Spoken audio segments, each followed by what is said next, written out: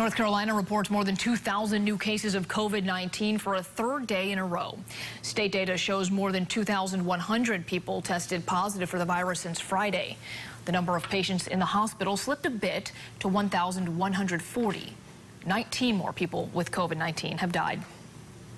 In Bladen County, the school superintendent is recommending East Arcadia School be closed for a minimum of 2 weeks due to the number of COVID-19 cases there.